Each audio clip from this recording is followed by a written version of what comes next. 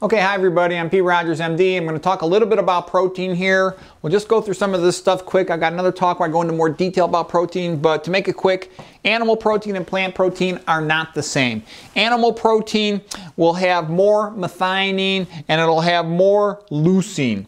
Okay, that's a big difference compared with plant protein. The methionine in particular is a sulfur-containing amino acid.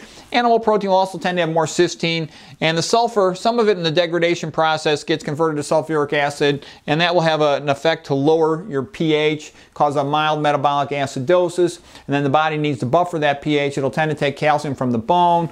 The calcium is excreted through the kidneys, so you avoid it. You get increased calcium in the urine. It's called calciuria. Some of that calcium will precipitate in the kidney tubules, which over time can cause decreased kidney function.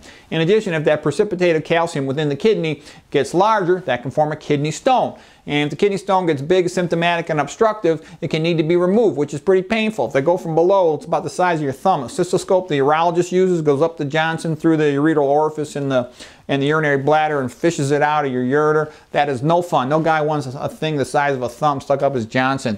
You can also come from the kidney, you know, a transrenal approach in some settings. But all right, the next point is leucine. Leucine is present in much increased amounts in animal protein compared with plant protein.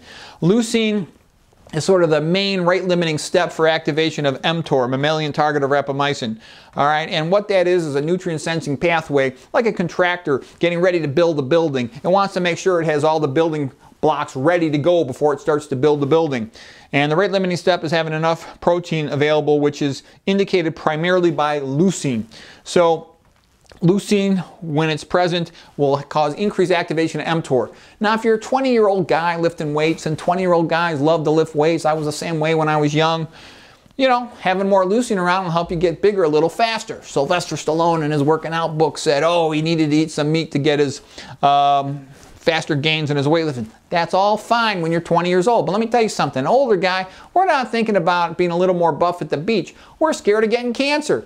We're scared of getting prostate cancer, okay, or colon cancer, other types of cancer. Women are scared of getting breast cancer. And what I'm trying to say is you don't want your mTOR speeded up, which is going to increase your rate of having cell growth and cell replication, because you don't want cancer cells proliferating at an increased rate. In addition, something down here at the bottom, Hayflick limit. Hayflick was this scientist working with fetal tissue cultures, and he noticed that they'd always divide about the same number of times. These are somatic cells, non-stem cells, non-germline, sperm and eggs type stuff, that they have about 60 cell divisions before they would die, and they would remember it even if you store them in a fridge for a year or two, such that, and that goes into DNA replication, Hayflick limit. We're not going to talk any more about it today, but the point is animal protein might be accelerating the rate at which you reach the Hayflick limit, and therefore accelerating the rate at which you age. In addition, animal protein will have more of an effect to increase insulin-like growth factor. These growth-promoting things, again, might be good if you're trying to get bigger, stronger, faster as a 20-year-old athlete, but after 40, when you're scared of cancer, I think it's a bad idea. Andy Bolton was this great weightlifter guy. He's the first man to deadlift 1,000 pounds. He's in kidney failure when he's in his mid-40s. And I can tell you, I see a lot of young guys putting themselves into kidney failures because they're taking too much protein. They're taking all these protein supplements, potentially these other weightlifter supplements that contain nitrogen. There's no nitrogen in carbohydrates. There's no nitrogen in fatty acids, okay? The nitrogen comes from the protein, the amino acid. That's what the name is. Amino means with nitrogen. Okay, so your kidney has to excrete that nitrogen. When you overwork your kidneys because of this chronic daily excessive load of nitrogen, they eventually fail. Plus the kidneys also have to balance the acid in your body. So that combined load from meat of excessive nitrogen and excessive acid is rough on your kidneys. They go into hyperfiltration phase. The next point is human breast milk. Human breast milk's got about 6% protein. So at the fastest phase of growth ever in life, a baby making like over 1 million neurons a day, and the kid only needs 6% protein. The point being is, older adults, you don't need that much protein. Okay, you probably only need about 4% protein. They've studied all these poor people all over the world. How can they feed them as cheaply as possible? And what they found out is you cannot be deficient in protein unless you're starving to death, all right? So it's really a non-issue.